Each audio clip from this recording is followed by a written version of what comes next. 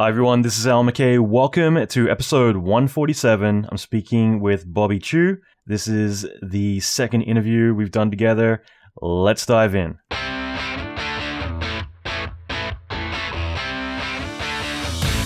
Welcome to the Alan McKay Podcast. Alan is an Emmy Award-winning visual effects artist and mentor to many leading industry experts. Listen in as Alan talks with other industry leaders in film, video games, and visual effects about their experience, lessons, and methodology. Alan will teach you pivotal advice to fast-track your career, better your skills, and reach your ultimate dream job. Check out the latest episodes on alanmckay.com.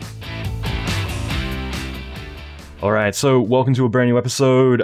This is part 2 of an episode I did with Bobby Chiu a while back. And this one I wanted to do as a separate episode because we get very specific into how Bobby got started and a lot of his history, but more importantly, how he launched Schoolism and just a lot of really amazing insights that he's been able to share along the way as a successful artist. So I think this will be a lot of fun to get into. Now, before we get started, I just want to quickly mention, if you haven't checked out the new website, you can go to alanmckay.com, and that website has been a long time in the making, but it's something that I wanted to build a giant resource for everything pertaining to the podcast, to YouTube, and everything else. And I will just quickly say that for the longest time, I hated and loathed my website. It was also very slow to load and a lot of different reasons behind it. So for the longest time, I basically avoided putting content out on my site. And it's always been that if you want any content from me, then you jump on my Inner Circle VIP mailing list, which is free. And I put out endless amounts of content there, but I've never really had a home to put everything else. And it's really counterintuitive, but it's something that I've kind of wrestled with. And looking back in hindsight, why didn't I just blast my entire site, start from scratch, have something at least that worked if that was the issue. But either way, I've been working hard for quite a while on a new site, and last week I finally launched it, and I'm really happy about that because it has a lot of resources out there about how to get started, how to really level up your career. And in addition to this, I wanted it to be clear that this isn't just for visual effects. I have a massive area which is for video, and you'll be able to actually filter through it. So if you wanted to go on there specifically for 3ds Max or Fume Effects tutorials, you can literally just click the buttons for those and it'll filter those out. Or if you wanted something like Houdini, then you can go in there and do the same thing. Or if you wanted specifically talks and other things like that that are not 3D specific, you can go in and you can just click the buttons to filter out what you want or what you don't want. So I wanted to make it easy to categorize a lot of content because I want to start putting up loads and loads of content moving forward. But on top of that, I have plenty of guides and other really great stuff. So I wanted this to be a place that if you're just starting out or depending on what you want, you can go there and there'll be a specific area that is tailored exactly to what you need, so you can have your own path. And I thought this would be a lot of fun, and this is just the beginning, but I'm really proud of finally launching this and now having a place that I can contribute to. So again, if you want to go there, alanmckay.com, and at the same time, if you want to get in my Inner Circle, it's just alanmckay.com/inside to sign up to the Inner Circle email list there as well. So I'm going to leave it there. I'm really anxious to get into this episode, but I'd love some feedback from you as to what you might want to see on the website, other content and ideas like that. I want to be very active in contributing to this website. So yeah, shoot me an email at any time. You can just go to my website and find all the contact information there. And that is it. So let's dive into this episode. Okay, just quickly, one of the biggest problems that we face as artists is figuring out how much we're worth. Typically, the situation is that we go into job interviews and we're asked how much we're going to charge. We either shoot ourselves in the foot by saying that we charge less than we're worth, so that way we get the gig, and indirectly end up leaving tens of thousands of dollars accumulatively over time on the table rather than actually asking what we should be charging. At the same time, you don't want to alienate your employers by asking for too much and leaving yourself out in the cold. So what I've done is I put together a website, check it out, www.vfxrates.com. And this is a chance for you to be able to put in your experience, your discipline, the location you're working, all the good things that will give you a fairly accurate idea of what you and everyone else should be charging in your discipline. This is something that I'm going to continue to build and flesh out over time. But the key thing is actually that I don't want to just showcase how much you should be worth, but also show you and hand you the tools to grow beyond that and to learn to negotiate better, to learn to ask for the right amount of money in the right way. There's lots of additional tools and information I want to hand over to you. Everything's free. Check it out, vfxrates.com. Put in your information and you'll instantly get notified of how much money you should be charging per hour as a VFX artist. vfxrates.com. I'm just kind of curious with Schoolism, like when did you decide to start that? I mean, is it something that you'd always had, an inkling that you wanted to do? Was it just kind of something you fell into, or how did the origin of that happen? Well, when I graduated college, I couldn't get a job. I knew I needed more knowledge. And it was a trip to San Diego Comic-Con where I got to, have dinner with one of the artists I really looked up to, still look up to, Steven Silver, awesome character designer and great friend. Back then I didn't really know him that well. He invited us to dinner, and at dinner I pitched him this idea. I was like, the famous artist course from Norman Rockwell and his compadres, way back, where you would buy these textbooks for the famous artist course, and these textbooks would come in, and you do the assignments, you do the lessons, you mail back your assignment, and weeks later you get a reply, you get another package in the mail, and it is your assignment with some tracing paper on it, and a professional artist has drawn over top of your stuff, not just teaching lessons, but actually doing something specifically towards your art. I said, now we have the internet, Steven. Now I am going to build a 2000 version of the famous artist course where people, your fans, can learn from you directly, specifically. And this was the first of its kind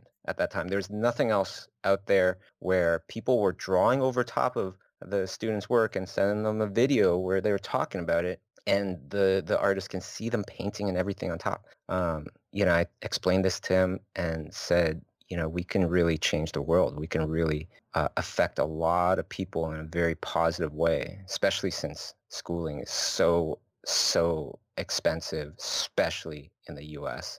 And then he totally got it right away. Even though I was just starting my career, he really didn't have much reason to believe in me because I didn't really have a reputation at the time. But I feel like I've seen this many times, not a lot of times, but I do recognize it. When somebody is so driven, even though they have no reputation, no evidence that they will complete what they're saying, you can sense it. You could totally feel the people they're going to make it. They got that burning fire. Absolutely. Not like, oh yeah, I'm going to be an A student. It's more like, I am going to frickin' succeed if somebody chops off my arm, my legs, and 3 of my other fingers on the other arm. I will still succeed. I will not slow down. And it's those kind of people that you got to look out for. I feel like that was something that I had from an early beginning, and that's what really helped me, and I still have it now. Probably even more, I would say. Yeah, definitely. Yeah, I think that people's passion is contagious, and I think that's the number one thing is like if you believe in something and you're that passionate about it, then that is what people get fired up about. That's what people are going to believe in you for, is because you have that that hunger to do something really great. And if you're unsure about something, people see through that and they start to adopt that mindset too. It's kind of funny, like yesterday, I'm going to butcher this quote, it's too early in the morning for my brain to be functioning, but I was reading a book which said it, and then later that last night I was watching a talk and it said something very similar as well, which essentially is that people are never, really going to cash in on like what you're doing. It's more about what you believe in. And if you don't, it's not usually your idea that fails. It's usually your faith in the idea that was never there in the first place. So as long as you have that, that inner burning, that fire, then that's the thing that drives people to do great things and to see it through at the 11th hour when everything's falling apart. And at the same time, it's what other people, really get that reassurance from too, is like knowing that you have that fire to do something great, and that you're not going to back down. That's what gets people to get fired up as well. So I think it's really critical to have that, and I think it's awesome that you had that assurance at the very beginning, that that's something you want to do. And I'm sure. Let me add to that a little bit as well, because before, what I would say to people is, okay, as long as you are putting in the effort and using your common sense, then you can pretty much accomplish most things in art. And then I started thinking about it, and I was like, common sense. A lot of times, people's common sense, is not right. Like, there was a time where common sense said slavery was cool. That's totally fine. There's a time where common sense said, women shouldn't vote, stuff like that. So now I kind of replace that with, as long as you are putting in the effort and using your logic to best ability as possible, because you can put in the most effort in the world and climb up that ladder as fast and as high as you can, and then you realize it's up against the wrong building, and what do you do now? So that's why I'm like, use your logic plus the effort. So you're constantly looking at where you were, looking at where you feel you're headed towards. You count up the years, the days, or whatever, and think, is that where I want to be in 5 years? Is that where I want to be in 20 years? Or another really good one to kind of sort out your logic is, what, if I was talking to the 50-year-old Bobby, what decisions would he want me to make now? Mm-hmm. That's always a really good one, because now you're talking about the long term, right? It eliminates small term, like short term gains and things like that. It is really about the long game, because we want to be artists for the rest of our lives. Nobody is really, I doubt anybody's aiming to be an artist until they're 52 years old and then get laid off. Yep. Nobody is trying for that. So always aim for the long game. And the other thing is I do a lot of stuff, manage a lot of things and work on films. So there can be a lot of pressure. So one thing that I adopted to get rid of pretty much most or all of that pressure is I adopted this belief. Okay. And the belief is that it doesn't matter if your project does well. It doesn't matter if the client likes your work. It doesn't matter about anything except, did you put in the time and effort, and are you trying to use your logic? If you do those things, then you succeeded. Now, a lot of people might be like, well, shit, I lost that job because I didn't put it in color or whatever it was. How's that a success? I said, well, because you're always trying to use your logic. You're always trying to use your logic, and you're putting in the effort. So what do you think will happen throughout your career, your whole entire career of, 30 plus years, 40 years or whatever, if you are always putting in 100% effort and trying to constantly rethink using your logic, am I going in the right direction? If you do those things all the time, you will have a successful career. You will, even if you have some bumps in the road, even if some things fail. You can't let those kind of things dictate if you succeed or not, because they aren't within your control. Mm-hmm. When you think about, okay, did I put in the effort and the logic? Those are things that we can all do. And that means that we can always kind of succeed if that is your definition of success, which it is for me. I think it's great. I think it's amazing advice. I think that for me, anything I do, whether it's good or bad, I'm always looking at what I can take away from it. And a lot of people around me might think that I'm being negative on myself if like I do something well and I'm looking at what I could have done better. But for me, it's always about that moving forward. And so like looking at that job we lost, for me, that was one of the most valuable lessons I could ever learn. And it is that, okay, as you were mentioning, you need to sometimes present things in a different light, literally, when it comes to your work, and or at least kind of share the vision of where it's going. And so there's a lot that I learned just from that one particular event that has helped shape me and the work that I've done for the next 15 or so years. So yeah, I think it's so critical to kind of be able to take that knowledge, whether it's good or bad, and learn from it. Now, the other part, if I mhm. may, can I just add something, Alan? Go for it. So the other part to this is that even when you put in the time, the logic, the effort, all that stuff, life will still throw shit patties in your face. And Absolutely. everybody needs to kind of know that as well, because you might, get hit in the face when you're totally trying to do your best and your car breaks down and you get a big ticket and you need to move and all this stuff just all of a sudden just happens. Things that aren't even related to your job.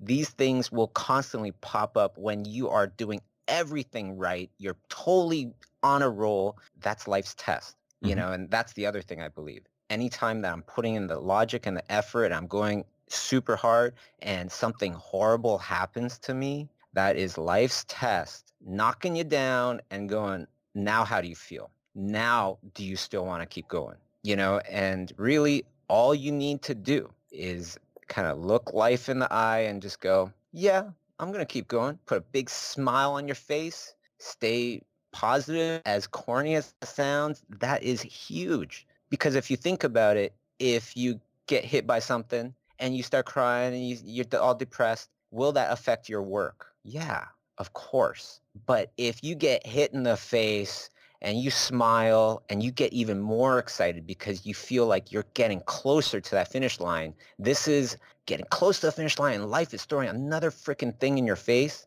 If that gets you even more excited, will that change the overall result than if you were depressed and, sad and just whimpering at home under the covers? Yes, it would make a huge night and day difference. So you got to expect those things. And when they come, you just go, okay, this is what Bobby was talking about. Put a big smile on your face and go, I'm almost there. Life, I am going to pass your test with flying colors because this didn't affect me. And you keep going. And you might just get hit by another brick in the face. But then that just means you just got to, I just adopt the belief that means I'm getting even closer, and the thing that is waiting for me, the prize, the goal, is even bigger and better when I reach it. Now, is that true? Not necessarily. But if you think that all the time, if you just adopt this belief, what will happen to your overall results all the time? They will generally get better and better.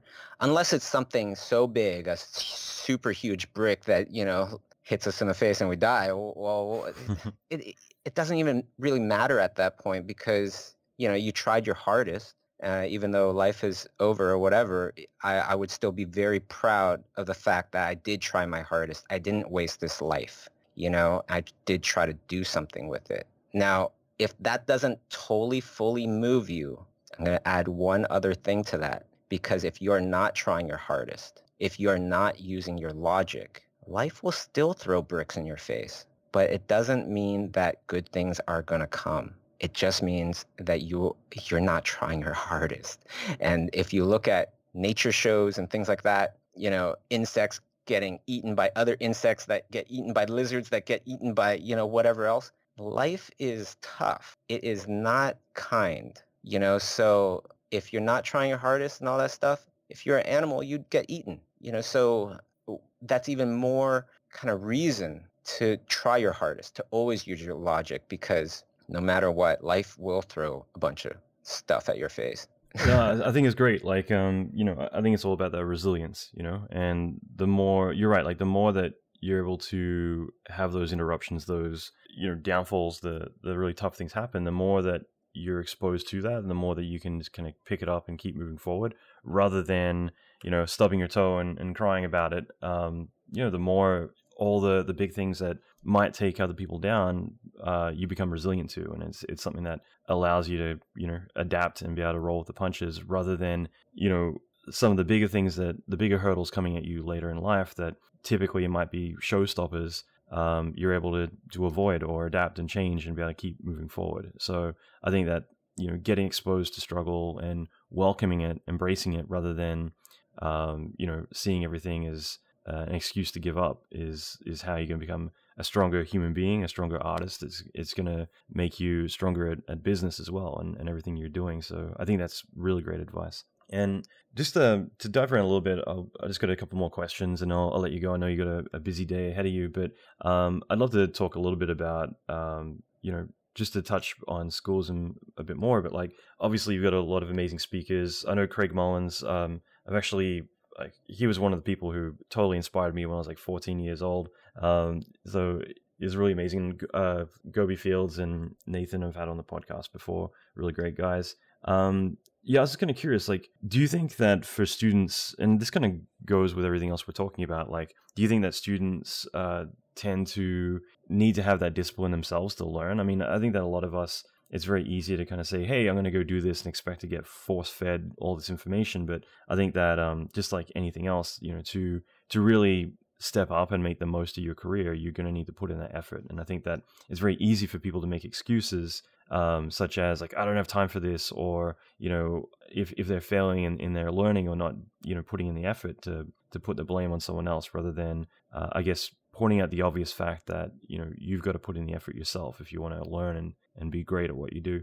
Do you find there's a lot of hesitation with that? It is way more difficult, in my opinion, to, grind and develop those skills and everything now, because there's so many things out there that are looking to entertain you and to waste your time.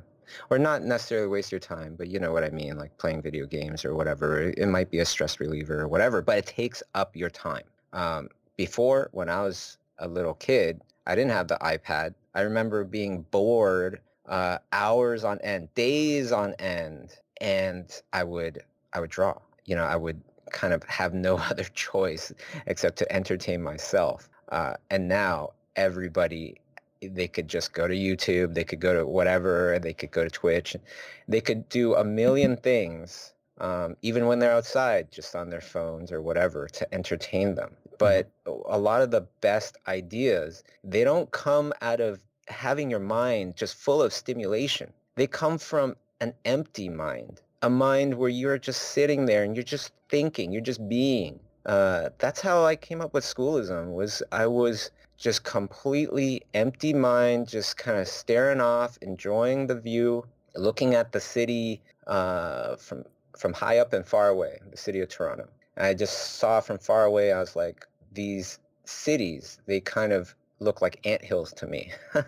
I remember, and I was thinking, well, if I had my own anthill, how much more kind of can I do? How much more can I help people and stuff like that? And then that, in a weird way, kind of translated into a website, where artists can converge and learn, and it could just be this hub of, of artists leveling up, and learning and sharing and whatever. And if I was watching a movie, if I was really stimulated and just watching this awesome movie, I probably wouldn't have thought of that kind of stuff. You know what I mean? So in many ways, nowadays, it's harder in that aspect, and it's easier because everything is so readily available to us. It's at our fingertips, but everything is. So you could play video games, or you could watch a lesson, and you could spend a whole bunch of hours really working hard and trying to develop your skills. You know what I mean? So I think people that are more and more kind of into meditation, into practicing their willpower and stuff like that, these will be the outliers of the next generation far more than if you were the same in my generation. Mm-hmm. Yeah. No, I think it's great. Like, it's so true that I think these days people don't even realize it. It's so difficult to do nothing, because usually when you're doing nothing, what do? You pull out your phone. And, that's why I think like going for a walk, or like for me lately, I've been just making it part of my process, even if it's just for 10 minutes, just to sit down in a room and do nothing, no computer, no devices, anything. And I've started to I got a lot of friends who have kids, and I've started to adapt that mindset a little bit, that the kids, if they get in trouble, they get no device time. And I'm like, hell yeah, like that's actually a good thing that most of us, just aren't even able to fathom anymore, is like, having moments away from any feedback or any, any stimulation at all. And I think that it's so critical. Like when I to was learning be digital present. painting, when I was Yeah. learning digital painting, there was no internet. You know, I had to think up my own answers. And that's the other thing that happens when you are just kind of by yourself. You know, you think up new solutions, things that nobody else would have thought up. That's the other problem with, you know, it's like a double-edged sword again. It's like an advantage and a disadvantage that nowadays, if you have a problem, if you have a question, you can just look it up and you can find an answer. But I'm saying an answer, not necessarily the right answer. And what we end up doing is we go, oh, that is the answer. That's what somebody else did to solve this problem. I'm going to do the same thing, and I'm going to build on top of it. And all of a sudden make an engine that takes the gasoline that was somebody else's, you know, answer to energy. And then I'm going to build a car out of that. I'm going to build all this stuff. And we're building off of this wrong answer for years and years and years or whatever over time, climbing up the wrong ladder against the wrong building. And then all of a sudden, you know, we just, in the case of cars anyways, we've kind of polluted the world and messed everything up. You know, so when you're always looking on Google for the right answer might not even be there. It might be the answer that you find is the answer that everybody goes to, everybody does right now. But it's only because they haven't thought about it themselves and thought up, is this truly the right answer? You know, if you sat there by yourself and kind of just thought, okay, how do I make this car realistic or whatever? You have a far better chance of coming up with an answer that nobody else has thought of. I think it's so critical. You're right. Yeah, you know, you can come up with a better solution, and that's just it. If you're following everyone else's way, then you're not going to build a better solution, you know, like build a better car or whatever it's going to be. It's going to be literally you're adopting, you know, the concepts other people have done instead of perhaps discovering a whole better way of doing things. And Alan, like as you grow, you know, as you start your journey through life and all this stuff, don't you notice that so much of the world, we're totally doing things wrong? Totally. With so many things, right? So yeah, if everybody just kind of like just sat there a bit and just really thought things out. Question things a little bit. Yeah, I feel like the world would be a completely different place. So on that subject, like how important do you think it is that people do personal work as well? Because again, it's so easy to get caught up in client work, commercial work. So important. I schedule that stuff in so much, and you know, it's like I could go home, I could just, you know, okay, my day is done. I don't actually need to do this. But that's where so much of the growth comes from. And of course, those are the things that you can actually put out there and post and stuff. So that really helps just your overall, like people's awareness of you. But the things, you know, you're talking about personal work. You don't need to do personal work. None of us really need to do personal work. But the personal work, I guarantee it, if you look back in time, maybe all the way to you're a kid again, that personal work is the stuff that opened up new doors for you, new opportunities for you. The growth always happens the most in things that you feel, you know, are important. They would be good, but you don't necessarily need to do them. Yeah. Right? Your life is working fine as it is. You don't necessarily need to learn ZBrush or whatever. But if you do those important things that have no urgency, no pressure, those are the doors that will open up opportunities for you that you never would have had before. It's all about also about passion too. You're doing something that you actually care about. Otherwise, you wouldn't be doing it with the limited spare time that you have. You know, so you get that growth, and you also get to be exploring something that you care about, which I think is going to accelerate. You know how much it's going to benefit you in the long run. You know, opposed to commercial work where your heart isn't going to always be 100% in it a lot of the time, which, you know, is the flip side.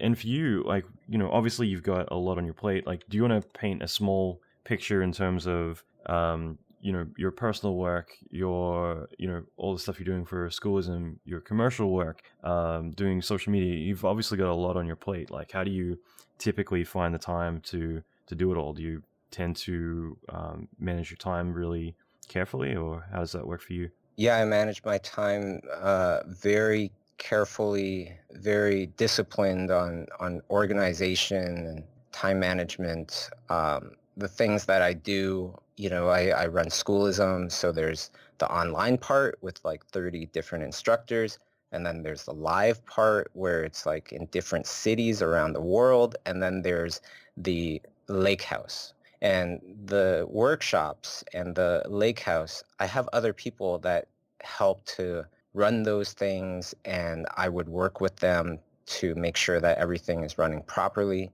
So I do have help. But also on top of that, there's also like a TV show with Amazon Prime that I co-created with three others. That, we helped to create it. We sold it to Amazon. Amazon has it now, and the other two creators, Adam Jeffcoat, Jim Bryson, they're still on it, to make sure that it runs properly. So a lot of these things I do with the exit plan, with knowing how I'm going to get off the treadmill, and if you do it right, it can do amazing things. Like Schoolism has changed so many lives around the world now that it's been around for over 10 years. The show Nico and the Sword of Light on Amazon Prime that you can watch right now on primevideo.com. It was the first show to win an Emmy for best, children's animated TV show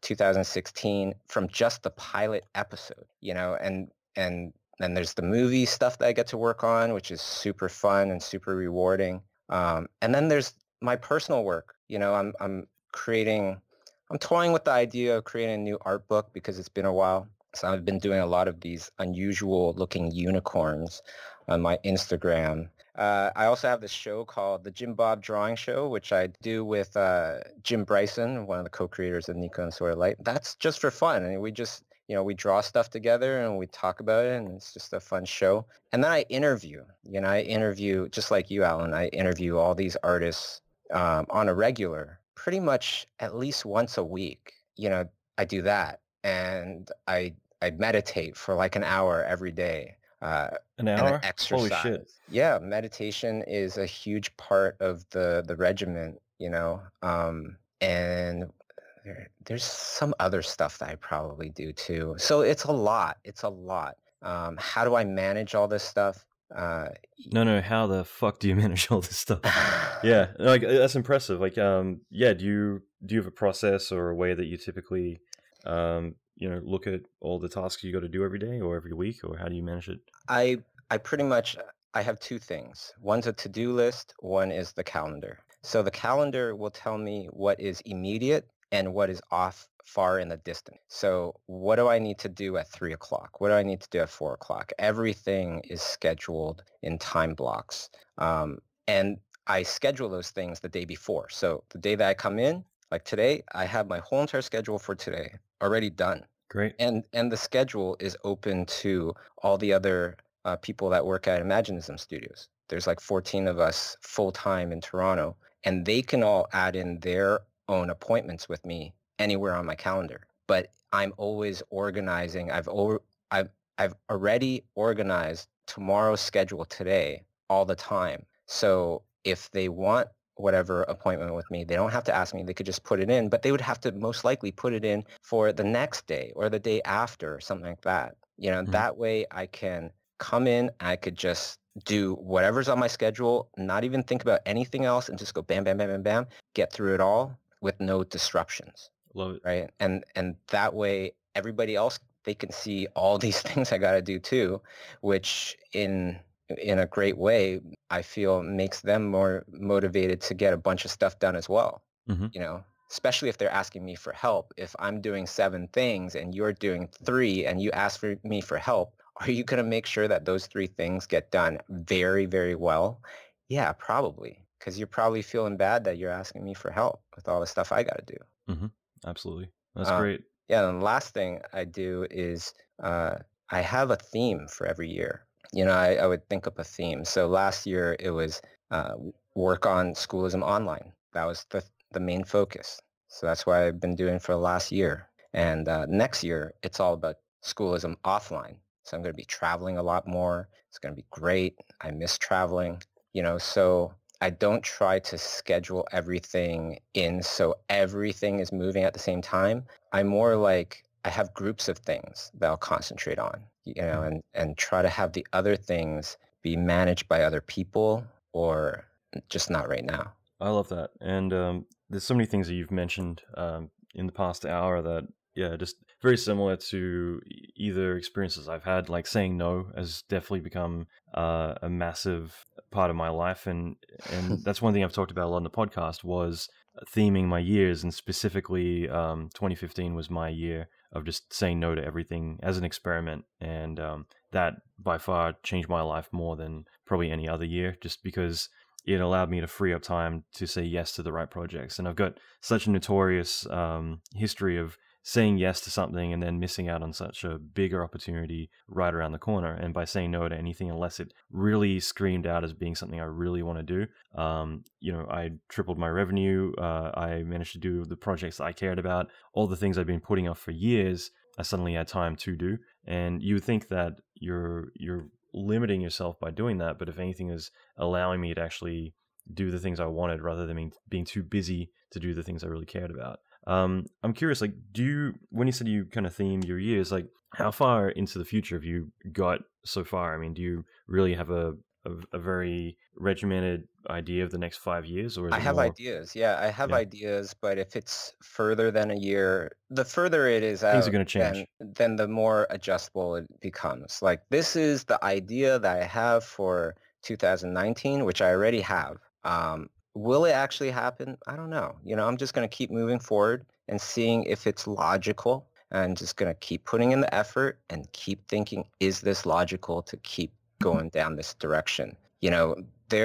There's all these people that tell you, you just got to put in so much effort, never give up, never give up. But what if you are doing the wrong thing? Mm-hmm. What if you're actually, making the wrong decision and you're putting in all this effort into it? That's where I keep coming back to bring back in the logic, keep questioning everything that you're doing. Is this the right direction? Should I be doing this? Because Yeah. if you just put in all the effort in the world, and rubbing two iron rods together, you will never make fire. Well, it's like boiling water. It's like there's only a set temperature it needs to be to boil, and beyond that, you're just wasting energy. And I like to think of that as there's so many things that we're doing that we could be wasting so much time. Like whereas you can get the minimum effective dose to to get the desired result that you want. And I think that's really critical is, you've got a set amount of time in every single day. Where do you want to allocate all that time? And if you wanted to put it all into your work and not focus on your personal life or even just you time or resting and all the other things that indirectly will bring back value to your work and make it better, and of course long term make your life better, then you're just going to end up burning out and having only put all your energy into that one thing. One little thing about that as well is a lot of times fear and logic are very close in feeling. Okay, when you feel like it's it's not logical anymore to do that, a lot of times that's fear in disguise. Mm-hmm. So you got to really think about it. Is this really logical? That's why I'm saying, is my decision logical? That's why I'm walking away. Or is it because of fear? If it's because of fear, I'm telling you, keep moving forward. If you want to do something with your life, keep moving forward. If it's logic saying, yeah, this is not the right direction, then you stop. There's a big thing about fear of failure, because I feel like a lot of people have fear of failure, so therefore they don't try in the first place, because, if I try this, I can fail. And at the same time, though, like something that a lot of people don't realize is that they can also have fear of success. And I've got so many people in my life that I know that are so amazing, so talented, way more talented than I could ever dream to be, yet they don't want to do whatever their big dreams are. Like one of my friends is an amazing director, but he doesn't want to make that his ultimate career just because I think he's afraid of succeeding. And along the way, it's one of those things that you need to identify, like, why, when you do get that resistance, like, why am I feeling that resistance? Is it something logical or is it something illogical? And a lot of times, like, if you think of like what could be the worst thing that could happen, it's like, well, I could fail and people might laugh at me. Okay, is that the worst thing in the world? No, it's not that bad. And it's probably not going to happen anyway. And if it does, then what can I do to prevent that from happening? Putting in safety guards. And that way you can't fail. And therefore, like, it's illogical, it's irrational to have that fear anymore, because you've removed any opportunity for that to really happen, or it isn't even that bad outcome. So, I think that the biggest thing that holds most people back is themselves, because everyone has that unlimited potential, but it's more about whether or not you allow yourself to do the things you want to do and make those big changes. Agreed. Do you have any advice for people on how to stand out, whether it's social media or just things that they can do to kind of get their name out there, or to essentially stand out from all the other amazing talented artists who are on ArtStation and all these other locations? Yeah. Well, number one, the long-term plan that I would advise people is you're always learning. Don't let the job get in the way of constantly learning. And I know so many people that will say, but I learn on the job. Yeah, I learn on my job too. But there is no better fast forward than if you take a lesson, if you read a good book, and they are distilling things that they have learned over 10 or 20 or 30 years into a little book that you can, go through in a few days, or really go through it over and over again in a few months, right? And that's the ultimate fast forward. If you are constantly learning and you get to a point where you're successful and you're still constantly learning, how many people out there actually do that? How many people actually go to as many workshops as I do, as take as many online classes as I do, even though I'm already I'm not looking for more jobs and things like that. I'm not struggling anymore. I'm still doing that. I really feel like if you do that, that is the ultimate protection. That is the ultimate force field for unemployment, against unemployment, against being irrelevant. Because a lot of times when you're doing these lessons and everything as well, you're creating your own personal art. You're expanding your set of knowledge, your tool set, and all this stuff, you're able to actually post it. You're able to share with the world. You're not working on confidential stuff, all the time. And I'm saying this because now that it's been like 20 years since I've been a professional artist, a little bit over, I've seen great people have awesome careers for 10 years and then become irrelevant.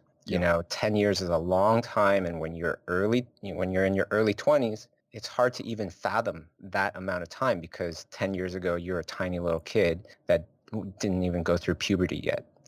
So when you get older, as you get into your 30s and stuff, 40s, then you start to understand the power of it. No, it's so critical. Right? Yeah. And yeah, I think that I'm going to loop back to what you're saying, but I think it's such a relevant thing that we're having a discussion, me and my team, last week about this, that a lot of people, I feel, they do enough to get into the industry, and then they think, okay, cool, I've arrived, I can now stop learning. And I think you initially said it right, actually. I think that by not learning and by not continuing to improve yourself, it's actually a surefire way of guaranteeing you will be unemployed, because it's the worst thing in the world is to get to that point where you are 20 years in and having to switch careers. And it shocks me, some of the people who I know, like who I grew up with, who are amazing artists, and then now they're doing something completely different because they needed consistent work. And I've always been baffled by that. Like, why are you struggling to find work? Like, you're so and so, you're amazing. And I was just reading this the other day in this Chet Holmes book about I think it's 10% of the planet typically really yearn to learn more and that really want that growth, and the other 90% don't have that. They kind of get to the point of they find their job, and then they're like, okay, great, the study's over, now I can just go be a cog in the works and do my thing. And that's that sounds why familiar. Is that the ultimate sales machine? Yeah, it is. Yeah. And it's just kind of funny because I read that book a long time ago, and I just randomly opened it up to that page the other day, and completely nothing related to our field, but I thought it was really fascinating that it mentioned it, because it was exactly what we'd been talking about, and that is exactly why a lot of places have those seminars and recertifications and all these things in place, so that way you're kind of forced in your job to continue to learn and to get up to speed with what the latest and greatest things are. Because the thing is that there is so much information out there, and it is very discouraging to go on YouTube, and as you mentioned earlier, there could be all these different things people are showing and sharing, but they could be the wrong things for a start. And on top of that, you get paralysis by analysis. There's so much information, you don't know who to trust or where to go. And at the same time, you want that narrow vision, and that's why I think it's important to latch on to school, to online schools or to specific courses where you have a set curriculum, and you're not being torn in 50 directions as all these things pop up on your screen on YouTube. And I think it's just look at what kind of art do those people do that you want to learn from, and when did they do that art? 10, 15 years ago or 2 months ago? yeah. I know of this teacher where I saw a drawing on his desk, and I was like, oh, wow, that's a nice drawing. And he was like, oh, that old thing? I was like, what? When did you do that? And he's like, 10 years ago. I go, oh, where's your new stuff? And he's like, I don't have any. I don't have any new stuff. I've just been teaching. I was like, then I'm just thinking in my head, you're probably teaching the wrong thing. Yeah. And that's being kind. You are teaching the wrong thing, because you as the teacher, you're trying to teach people how to become successful artists. It's much easier for a person to learn how to become a successful artist from a successful artist, right? And that is so like a teacher, they should be the rock stars of the world, not celebrities or whatever. They should be the teachers and the scientists and whatever, the people that are at such high levels that they have something totally invaluable to give back. If they were considered the rock stars of the world, the greatest teachers in the world were considered the greatest rock stars of the world, then everybody would try to teach at some point. And they wouldn't be teaching to just give back. They would be teaching because that is the ultimate prestige. That is the ultimate goal. And, Absolutely. If it was a perfect world, that's exactly how it would be. And that is one of the driving forces also behind schoolism, because a lot of these guys, you're on the grind, right? All you hear every day are revisions. You don't get the appreciation from the fans as much because you aren't traveling the world. You aren't meeting all these people in like Dubai that you've affected, or Egypt that you've affected. You don't feel it, and that if you did feel it, you would put much more importance on giving back. And actually today, I put out this book on YouTube. It's free for everybody. You just got to search The Perfect Bait, and you'll find it on YouTube. It's a book that I wrote 2011. I put it out. It's sold out for a bunch of years, so I just decided Cyber Monday, which is today, to put it out there, on such a sale that it's actually free. I don't want anything from you guys. I just want people to do better with their lives and achieve their dreams. I just want to see this book affect people in a positive way, like how it's affected me. Now, the book has some things in it that are, a bit dated. Like I say, Dice Tatsumi is art director at Pixar. He's no longer art director at Pixar. He owns his own studio, Tonko House, and he was nominated for an Oscar. Things like this, where it was in 2011, or I say Ustream, live stream instead of Twitch, things like that. But all the principles involved, those are principles that I absolutely adhere to, that has gotten me to where I am now. And since the book, I've been able to meet so many more of my absolute artistic heroes.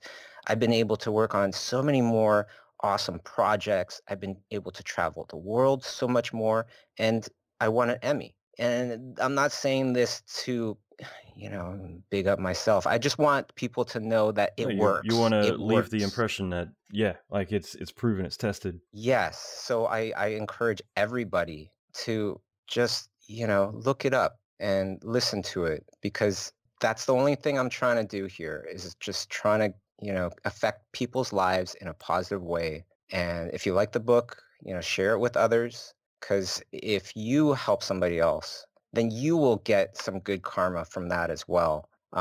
And the last thing before I forget, if you don't mind, Yeah. you were talking about how do people stand out, right? How do you get noticed from the very beginning? And I gave a very kind of, it could be looked at as like a convoluted answer of like the long game, which a lot of people will not relate to as much. So I want to give people some very actionable things that they can do to get noticed right now, today, Hmm. right? And so the first thing is ArtStation. Currently, that's the thing. That's the thing that you want to be on, especially for, live action films, games that are more kind of realistic, I would say, and some animated stuff as well. I've, known some people that look on ArtStation for animated kind of style artists. When you post something, take the time to cruise through ArtStation and comment on other people's stuff in a very genuine way, not like a cut and paste awesome kind of comment, Yep. but actually look at their stuff and talk about it and try to look at a lot of people that are at pretty much your same skill level, your same popularity and all that stuff, maybe a tiny bit higher, because those are the people that are most likely to respond, Hmm. right? And every time you post something up, if you spend like 25 minutes, 30 minutes, conversing with other people, commenting on their stuff in a genuine way, what do you think is going to happen if you have 100 followers, that person has 100 followers, you comment on their stuff? They're going to look at your stuff and very likely they'll probably comment on it as well. Then there's things like, using your logic. It's so Instagram, for example, the whole name Instagram, it means instant. It's an instant gram, right? So the more instant it feels, the more traction it will get. So if I'm actually drawing, I'll just take a picture of myself still drawing. It's not done yet. It's not in presenting kind of mode yet. I'll just take a picture, my hand's in the picture, I'm drawing with a pencil. Those kind of images, those kind of posts, they get more traction than the totally finished image and whatever that I might post. Or the same sketch. If I posted one sketch with my hand in it, I'm still drawing, it's in the middle of drawing, and the other one, it doesn't have the hand, same sketch, the one with the hand will get more traction. Absolutely. People want that insight, like they want access to you and behind the scenes, and it's very Yeah. easy to see the finished polished thing, but to actually get to see the process, I think for a lot of people, it's so critical. So yeah, you're absolutely right. And it's totally like logical things that anybody can do. I found on Facebook, if I post a purple unicorn and then I post a orange unicorn, which one's going to get more traction? The orange unicorn. Why? Because Facebook is predominantly what color? It's blue. Mhm. It doesn't mean, okay, shit, I want to post something on Facebook. It has to be orange or whatever. But to know these things will help you. I Well, feel. I could be a dick and talk about Facebook's algorithm and how it's actually going to share different colors more than others as well. So, because you're absolutely right, you got the on one side you got what people respond to, and then at the same time, these days it's insane how for you to get your voice heard, you've also got to work within the bounds of those platforms too. So you're right, like Sure, learn about the algorithms as well. yeah. Those are things that I'm very interested in as well. That's why on my fan page now, if I post a video, I'm going to upload the video to Facebook instead of YouTube and give you a link that takes you off of Facebook, because the Hmm. algorithm, it won't be as kind to that post than if I actually uploaded the video to Facebook. Hmm. Wait, so you're saying that you would upload it directly to Facebook, or would you link it Yeah, I to would. YouTube? If Exactly, I'm yeah. sharing it on Facebook, I would upload the video to Facebook. I wouldn't put a link directing people away from Facebook onto, Exactly. YouTube. Yeah, it's so critical, and there's a lot of big no-nos that people don't think of. And you're right. Like for instance, Facebook, they want you to stay on Facebook, and at the same time, having video on there is something they encourage because they want that to become a recognized video platform. And it's the same thing doing Facebook Live. That's something that obviously right now, if you're doing Twitch and everything else, it's great. But like doing specifically Facebook Live, people are always Facebook's going to encourage you and share your notification more with people because they want to reward people for adopting that as a live streaming platform. So yeah, I mean, the more you kind of get into it, the more you can kind of realize like, hey, what are the rules I need to do if I'm going to paste a link into Facebook, remove it after it creates the the thumbnail image, because it doesn't want you to paste a link when it's already formatted and made it look all nice. All the little things are going to help you get your stuff out there. And like I've seen the difference between someone getting 1,000 likes on their image and one person getting 2 likes, and it's it's typically just little hacks or little things that they're doing wrong that are in the long run affecting it from getting shared or getting seen in the first place. And you obviously want that. You want to use this as a big stage to be able to showcase your work and get noticed, opposed to fall into the noise of all the other amazing talent that's kind of up and coming. Now, the other thing I wanted to mention, because like we're starting off, right? The scenario is you're just starting off as an unknown artist, and maybe you have some skills. Hopefully you got a bunch of skills. You just want to get noticed. The other part of this is, what do you do when it's live, when you're at an event and you want to network? Because that's why most of us go to events. Mm-hmm. So the tip that I have for people in those kind of situations is, number one, get there early. Get there totally on time or slightly early. If you invite me to a party and I'm going to come, I generally get there like 5 minutes early or smack dead right on time. Why? Because it's a habit that I've had since I started. Because, say Ian McKegg. I don't know Ian McKegg at this time, and he's at this party, okay? If he came on time and I came on time, who else is at this party? Are all of his friends at this party yet? Probably not. What's the best chance that you will get to talk with Ian McKegg in a genuine conversation and for him to remember you? It's if nobody else is in the room, mm-hmm. right? Great. So, for example, at San Diego Comic-Con, I went to this Disney party that they had, and I got there right on time. I asked a bunch of people outside, who's inside? They said, no, nobody. There's only like 3 people inside. I said, great. I'll see you guys inside. And I went inside, right? And there were only 3 people. One of them was head of story on Frozen 2, and I didn't know him, but now I do. I got to talk with him a bunch. And will he remember me? Well, hopefully, but that was the best chance to actually talk with him and get to know him. Mm-hmm. Yeah, no, I think it's awesome. You're absolutely right. Like, you're removing all the noise from all the other people and getting that face time, so avoiding the norm and doing not what everyone else is doing, but, it's going to create more opportunities for yourself. That's great. Do you have any other networking tips? Yeah, I got a bunch. The other one is, where do I go and talk with people?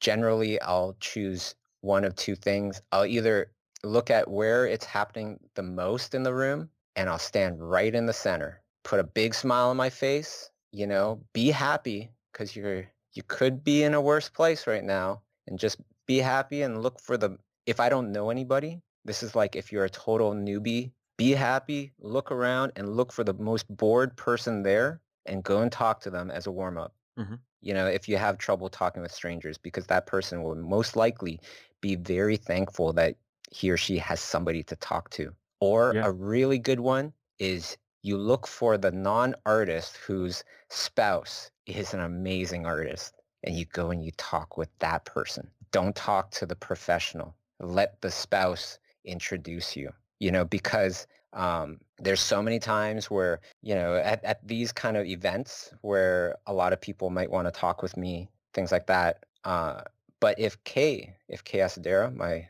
lovely, talented wife, comes over and says, you got to meet Brian, no matter how busy I am, I'll go, okay, sure. And that person, of course, Kay, she also has her fans and all this stuff, so it might not be the same situation. But if it's, say, like a spouse, a girlfriend, boyfriend, wife, or husband that isn't in art, but their spouse is, they will be very glad to talk with you, because everybody wants to talk with their spouse, right? And if you are interesting or whatever, a lot of times they will volunteer to, introduce you. I love it. Yeah, no, that's really great advice. And you're right. It's kind of entering through the side door by rather than lining up with 1,000 other people to speak to that person, you essentially got someone on the inside who's able to... It's like going to the club through the kitchen. It's awesome. Yep. No, it's great. It's really cool, man.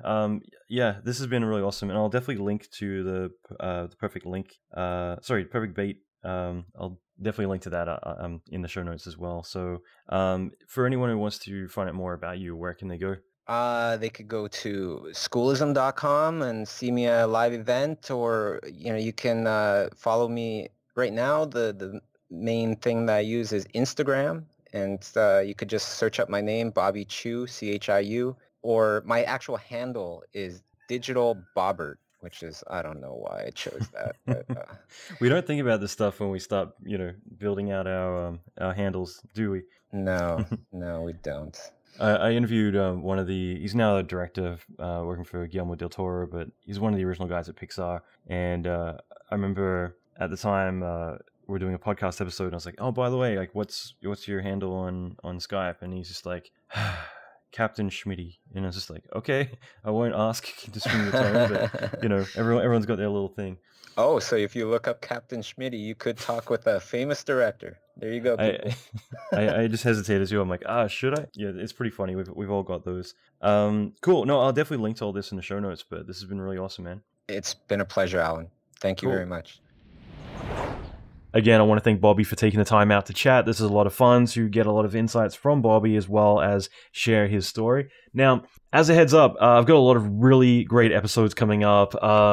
Terrell Whitlatch, which was one of the artists who created Jar Jar Binks, as well as a lot of other really memorable characters, but Jar Jar, come on.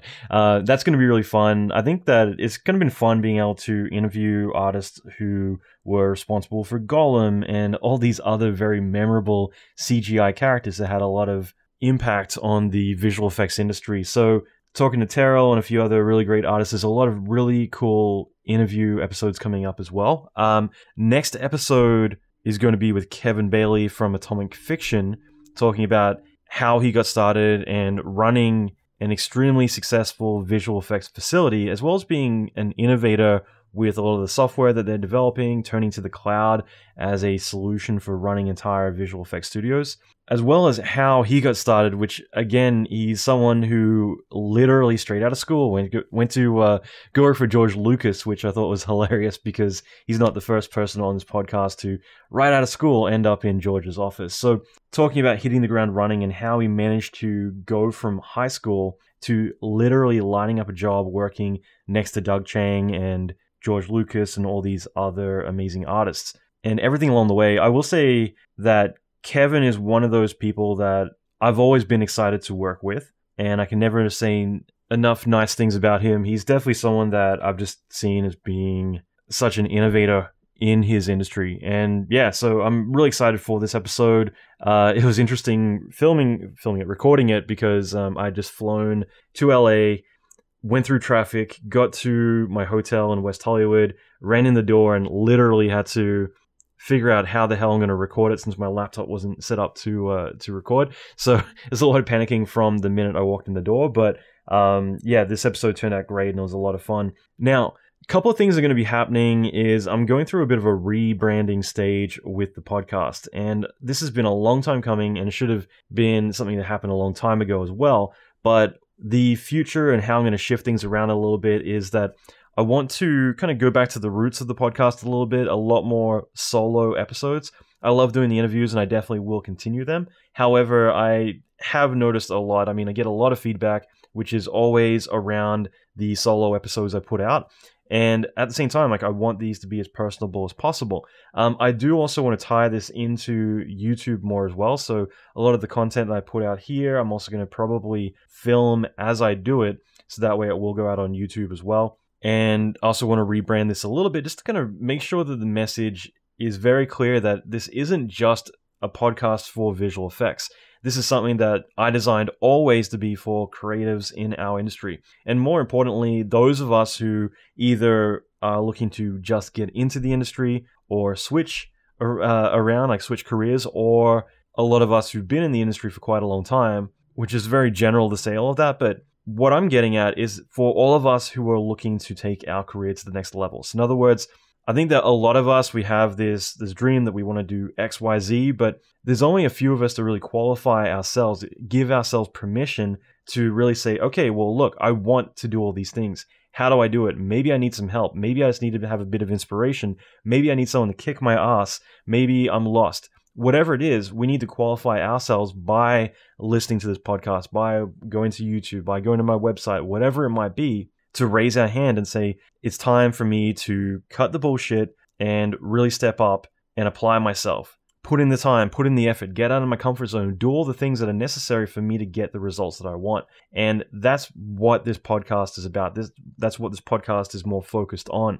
Definitely from episode 1, it's never been the happy, fluffy, let me give you a hug and tell you everything's going to be okay kind of podcast. But at the same time, I've been very careful to not spread the propaganda that the industry is failing and all these things that a lot of the snake oil salesmen that are out there who are doing a lot of this kind of publicity around the negativity of the industry, or let's say going around giving talks at all the events about how bad the industry is and, come to me, I have the solution, or whatever it might be, because there is so much of that around and none of it's real, none of it's physical, none of that is actually the case. I mean, there's so much work. There's more work now than there's ever been, ever. And the best part is it's accessible by the entire world. You don't need to be in the LA or New York bubble to get work. 10 years ago, there were pretty much 3 cities in the world you could work in film in, and then, tiny little pockets here and there. And usually that was incentive driven. So the industry keeps changing and evolving, but it's all for the better. And I'm really excited for that. But more importantly, I want the message to be very clear about who this is for. And that is for everyone who is looking to really step up their goals, their careers, really get to where they want to be. Because I think it's so easy for us to kind of get in the rut or have that inner doubt that, I want to do this, but who am I kidding? Or having the people around me telling you that you aren't going to be able to ever achieve that thing that you want to set out and do. It's a lot easy for us. And by the way, I'm eating my words here because I don't want to edit this out. I want to just kind of say what I want to say. But I think it is very easy for us to conform and to say, okay, well, look, everyone else is doing this, so I better just roll with the punches and do what everyone else is doing, when a smart person is able to look at what everyone else is doing and say, how can I do this better? And that's something that I've always looked at with my career, is not necessarily listening to authority and saying, okay, well, this is what apparently is the best direction to go, but instead to listen to my gut and occasionally eat shit, making the wrong mistakes and everything else as well, but allow me to innovate and move forward. And I think that that is the critical part for a lot of us, especially in a very oversaturated industry. There is so much work around, but there's also a lot of pitfalls or ways that we can kind of get stuck in jobs and careers that pay our bills, but maybe don't give us the fulfillment that we want. And ultimately, I think what's really critical is to be able to realize, hey, there are ways to skip ahead and ways that we can get around everything. With the internet, with the world being so tiny as it is right now, it's ridiculous how easy it is for us to make a short film and get it in front of 1 million people, or to get our artwork in front of the right people to get our own exhibit or get the traction that we need. And I think a lot of us, and the way a lot of industries still work, is still the 1980s way of, this is how it's always been, start in the mailroom and work your way up. And that isn't the case now. For those of us willing to innovate and to take the risks, we literally can do whatever we want. And I love that, and I think that not enough of us realize that as well. So I think this is a really critical time for all of us, and something that we should really take to heart and make the most of. So that being said, a lot of good changes, big changes coming up. I'm really excited for this. But as I mentioned, a lot more solo episodes as well. And like I said, there's going to be a bit of rebranding. So you might hear a new introduction to the podcast, which is a little bit more in tune with what I would want. I think in the very beginning, there are certain podcasts I listened to and definitely kind of made the jingle at the beginning kind of cater more towards that. And actually, I've got an interview coming up with one of the compositor leads at Weta, and we talk about Paul Walker in the Fast and Furious and all the CGI work they did, which is so seamless. It's amazing.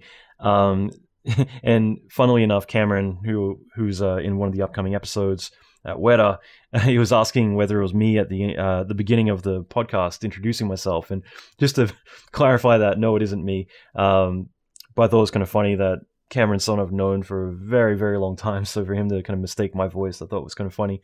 All right. So yeah, there's loads of cool stuff coming up though. And that's what I kind of wanted to mention, is that right now I kind of feel like the website, the podcast, all of these things are aligning. It's a perfect time, especially with a lot of the things I've been working on behind the scenes, to kind of mention, to keep an eye out, I guess, for all the good things coming up. I'll leave it there. And like I said, I've been kind of eating my words a little bit, but I just wanted to kind of throw this out there. And yeah, so if you want check out my website, alanmckay.com. If you want to check out the show notes for this episode, which includes a lot of key takeaways, quotes, and other stuff like that, go to alanmckay.com/147 for episode 147.